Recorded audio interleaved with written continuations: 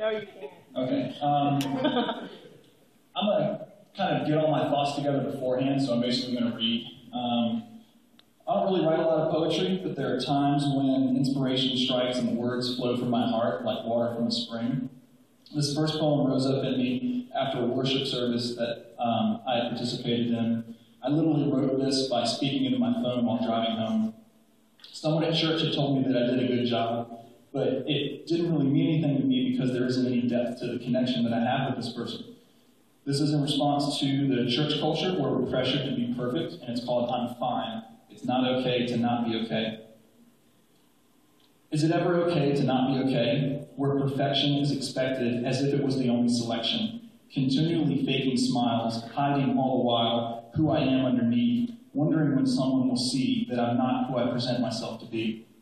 Is it ever okay to not be okay? I would love to be fully known instead of feeling all alone, but ask me how I'm doing, and every time I'll casually respond with, I'm fine, knowing that it's a calculated reply, a complete and utter lie. But I still use it every day because it's not okay to not be okay. Who I am underneath is the most important thing about the face in the mirror looking back at me. I wish it would reflect something more than the circumspect, hope perhaps, or even love, or something heavenly from above. I acknowledge that God still works wonders, but right now I'm still under whatever it is I'm dealing with. I would love to let you in to help me bear this burden, but during service we're always hurrying, not allowing space for each person's face to truly reveal the man behind the curtain that we've so carefully concealed, because it's not okay to not be okay. I'm sick of being another stained glass masquerade. Can't you see that it's impossible for me to go from victory to victory when I'm the one to blame for my troubles and my shame, for the pain and the strife that I have in my life and deal with on a daily basis? But when I look at everyone's faces, I can't let them see that I'm not really free, because it's not okay to not be okay. When you tell me I did great, can't you see a difference it doesn't make? Because the only type of connection is casual communication. There's no deeper relations because we only deal in faces and not the deeper longings of the heart. And so I will continue showing up, wondering when I will catch a break and finally come across the things for which my heart aches. But in the meantime, when I encounter the parade, expect me to show up as a stained glass masquerade, because it's not okay to not be okay.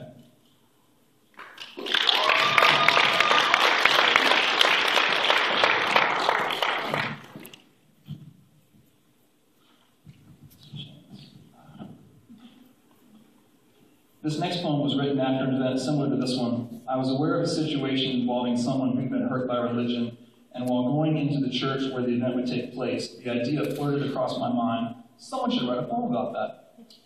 I dismissed it at the time, but as I was leaving, perhaps there was something inspirational about the parking lot. The thought again occurred to me, so I went with it and wrote this when I got home. 1, for the person who was hurt, 2, for the one who taught them, and 3, for everyone else exposed to the same teaching. This is called Lies and Plans. To the pupil, when will you realize that all these truths they're telling you don't add up because the math can't be found in the source? They're not sound. To the professor, the people you're duping are living in a stupor and need to be shook awake, or their souls they might bake in an atmosphere that doesn't allow for human messiness.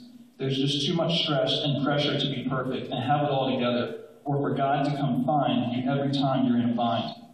What do you say to the ones who continue in pain, who do their best over circumstances trying to reign, attempting to wield forces out of their control, clutching at things on which they don't have a hold because they're part of something bigger than them? You can't keep this wild one boxed up in your pen. Life is not a formula, never has been, never will be. Yeah, I just said never twice, but that's because these people are being led around like 3 blind mice. They don't run at all, they just stumble and fall like a blind man in the dark after you rearranged his furniture that he had so carefully memorized, like a scripture that was misquoted to him 100 times. To the people, yeah, scripture's a bedrock, and you can stand on it firm, but there are some lessons in life that you will still have to learn. They don't teach these in any school, except the school of hard knocks. It's just the right jewel. A diamond in the rough, the only one with the guts to give you the right stuff and not erode your trust, and the one who can give without ever taking, who loves from the heart without ever faking. So poke, prod, and prune every spirit, and look at the fruit, not just of the professors, but from his pupils too. Find who you want to be like and follow that man, but only as he follows Christ. That is the plan.